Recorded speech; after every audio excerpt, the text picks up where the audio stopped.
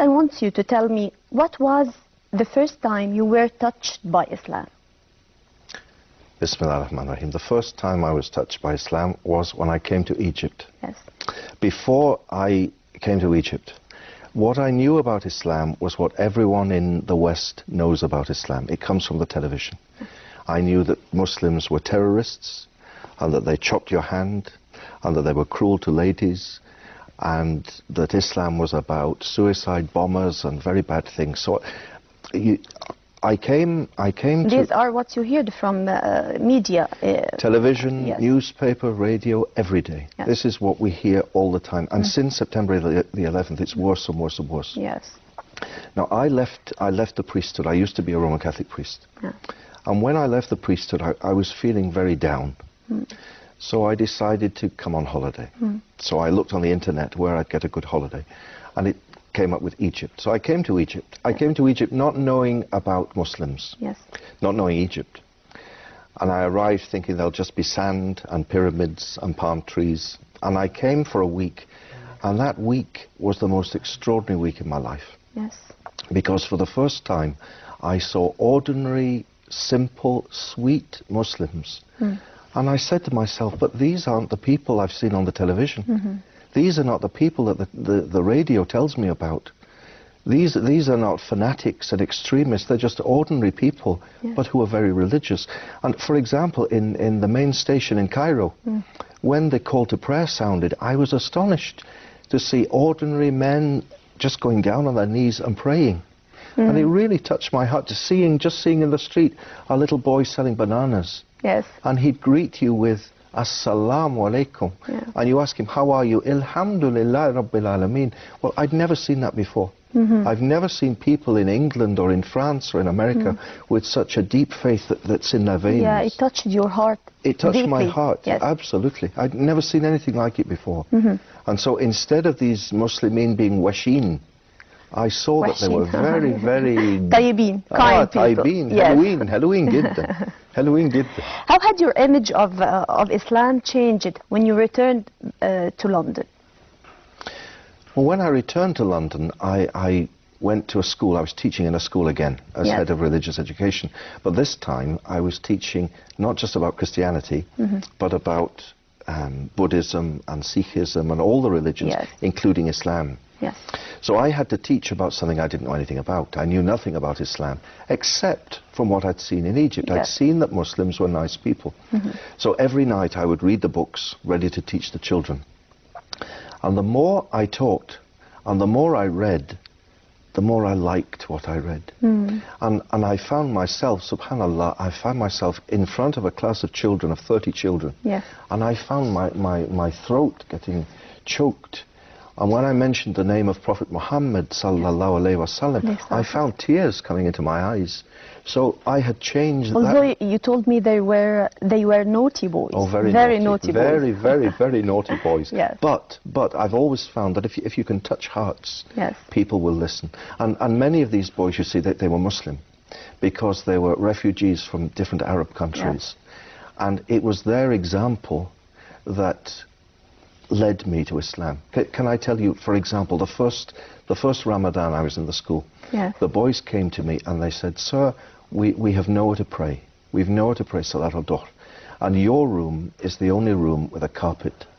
Subhanallah, that's the way Allah works. My classroom was the only room with a carpet. The only room in the whole in the whole school. So it was the only place they could pray. Yes. So I said, "Okay, you can pray in my classroom." I wasn't Muslim. Yes. So for a whole month, they prayed. And I sat at the back, and I watched, and I listened. And by the end of Ramadan, I knew the prayers, because on Fridays they would say the prayers out loud, and I knew what the movements of the prayers were. So their example taught me about Islam. Egypt was the catalyst. Then working with these children really taught me what Islam was like. So what happened then to make you declare Shahada? Well, in London there's a big mosque, London Central Mosque. Yes. And every Saturday they have talks for non-Muslims, information. So I went along for information, not to become Muslim, for information. And each Saturday I listened about Islam, and I began to like it more and more. And the last Saturday I went, there was a speaker, Yusuf Islam, Yes. very famous We know him, speaker, yes. Cat Stevens. Yeah. And at the end of his talk, I went to him and said, Brother Yusuf, what does a person do to become Muslim? I don't want to be Muslim, but just what does a person do? He said, well, Muslims believe in one God. So I said, yeah, well, I believe in one God. And he said, Muslims pray 5 times a day. I said, yes, I know the prayers in Arabic, I know them. Yeah. So he was very surprised. He said, and Muslims pray during Ramadan. I said, well, actually, I fasted they fast in Ramadan. I said, well, actually, I fasted with the boys in Ramadan. And he looked me in the eyes and he said to me, who are you trying to fool? And at that moment, the adhan sounded, and we all went upstairs for Salat al-Maghrib. And while everyone prayed Salat al-Maghrib, I sat at the back of the mosque, sat at the back of the prayer hall, and the prayer began, and Allah, subhanahu wa ta'ala, really touched my heart, and I cried, and I cried, and I cried as the prayer went on. And at the end of the prayer, I went up to Yusuf Islam, and I said, Brother Yusuf, I want to declare Shahada now. So in front of him and all of the other brothers present in the mosque, I declare there's no God but Allah, and Muhammad is the messenger of Allah. And it changed my life. It was an unforgettable moment, Totally of course. unforgettable. Yes. How has becoming a Muslim changed your life? My friends say, perhaps they're the best judge, Yes. my friends say I've become a kinder person. Kinder? Kinder person. You seem very kind. Thank you very much. My friends say, now I'm kinder, I'm more sensitive to other people, I'm less selfish. I know in here that I'm more confident in myself. I don't rely on other people's opinions. All I want to do, now, when I pray, I'll let you into a secret, when I pray now, I ask Almighty Allah every day, make me a better Muslim. Please make me a better person, make me a good Muslim. And being good makes you feel good. Yes. Praying makes you feel good. You know, now we're in the holy month of Ramadan. And praying 5 times a day. Praying 5 times a day. It took a long time for me to get into the routine. But once in the routine, it makes you feel good. Yes. What I would say was, now we're in the holy month of Ramadan, and every day of the year, Almighty Allah is calling us to Him and warning us, come back to me before it's too late. In Ramadan, even the least religious person wants to try his best, try her best to be good. And you ask, how's it changed me? Well, I've realized that in life, Islam teaches that you don't have to do haram things to be happy. Halal things can make you... Muslims are very happy. Yes. Muslims are very sweet, and Muslims are full of fun. It's not what we see on the television in the West.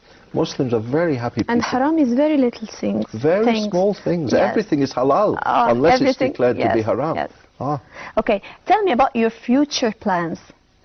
Do you want to make something for Islam, or يعني, it's enough for you to be a good Muslim? Bismillah ar-Rahman ar-Rahim. I really believe that being a good Muslim, being good Muslims is the way we will attract others to Islam. So that's the first thing. Yes. So I want to be a good Muslim. But the strange thing is, since becoming Muslim, since coming to live in Egypt, I've written a book. I now write for 2 newspapers. I write for Islam Online, and I do radio broadcasts. Soon I'm going to Canada to talk to the Muslim community in Toronto. So inshallah, this faith, this new life that has given me such happiness, and it really has made me so happy, it's leading me, Almighty Allah is leading me in a way I would never have imagined. And so when I wrote my book, for example, I wrote it for non-Muslims, and now I find that my emails all the time are coming from non-Muslims and Muslims. I never thought I would be able to talk to Muslims, but Muslims seem to like the way I talk about our faith.